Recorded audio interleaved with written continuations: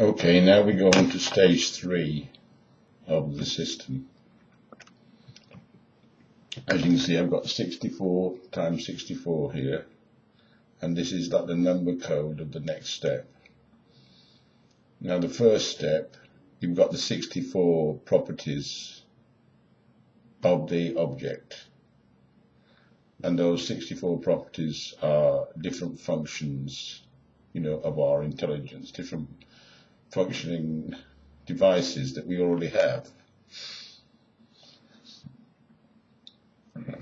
So the next step is the 64 times 64, namely the interaction, the instinctive interactions and integration of the whole system. You've got the 64 properties. Now you've got 4096 changes, or that things can change and influence things from one property to the other. 64 times 64, 4096.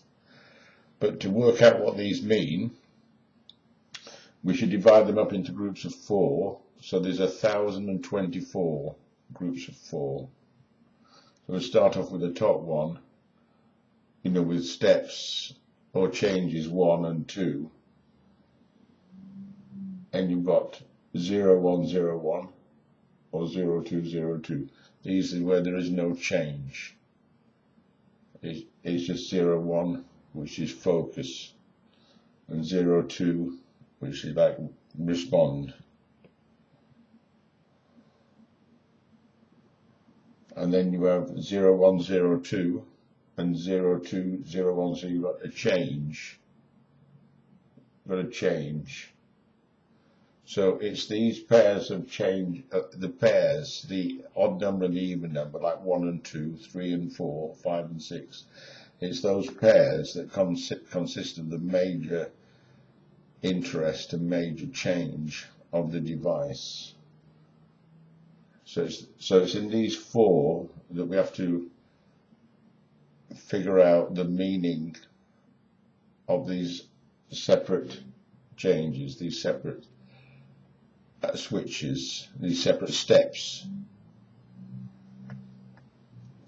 You understand what I mean by that in a moment when we go on to the next one. And it's something I'm aware of that we do normally. We consider the pairs 19 and 20, then 53 and 54. So you've got 4 possibilities again: 19, 54, 1953, 2053, 2054. Now it's when we study what these mean that we can start to understand this sequence of action, these instructions. So 19 is inspection. It's approaching the object, it's inspecting the object, and 54 is finding that object in a catalogue in our mind. So what this means is we're seeing a pattern, and then we're identifying that pattern as part of an object. So we see a shape, and then we realize there's the whole object there from that particular pattern. We see a pattern, say the pattern of our wallet or a textbook, and therefore we know that the whole object is there.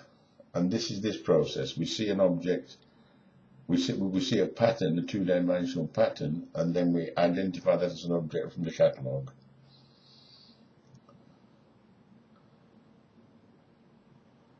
Again, 1953 is seeing that pattern and then scaling it up or down to identify it. This could be considered to be rotating the object.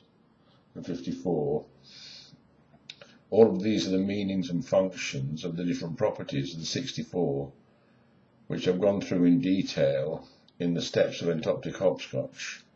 But now we're considering the next step, these changes from one property to the other property, how different properties, different functions influence each other. And this is just trying to show you how identifying an object starts off with identifying a pattern, a visual image, and then that goes into our catalogue to identify which object it is, and therefore we can then fill in that aspect of reality, fill in those superpixels with that image of that object in that position.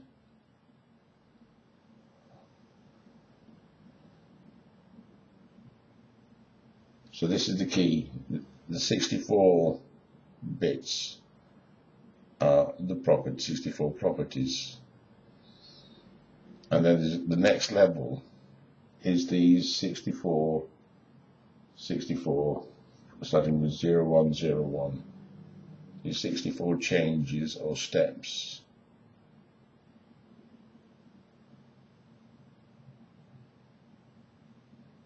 And so we see a visual, a visual image,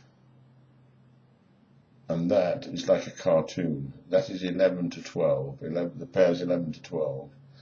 We see a visual image, and then that is a cartoon. We draw a cartoon on that to identify different areas of it. We cartoon first. Our childhood memories are cartoons. Our basic memory structure is cartoons. So first of all, we have a visual image, and then that is divided up into a cartoon, and different areas that are then identified, and then those different areas are identified as surfaces of objects.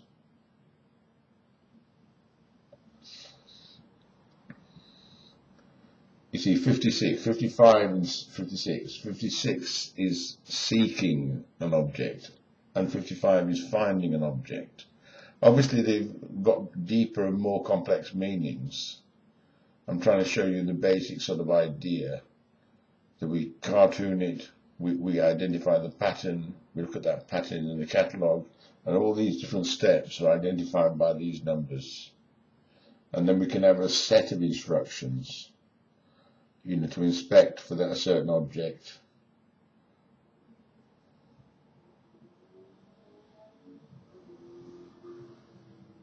To keep this just means there's a pair, the 19 and 20. It's my symbol for the pairs interacting. This is two pairs interacting.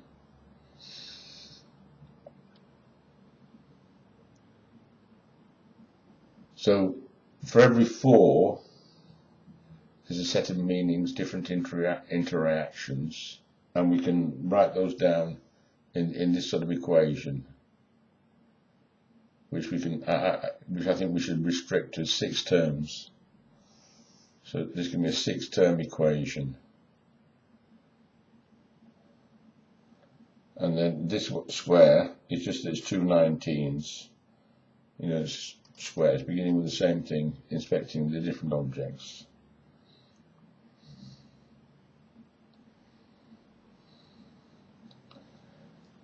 Now, all of these are going to have different meanings, and it's going to get very complex. And so this is where we need cooperation, and we need to share as things develop. But this then gives you the next level of the programming structure on these numbers, and to understand all of these 1024 for the functioning of the device and the functioning with our own psychology.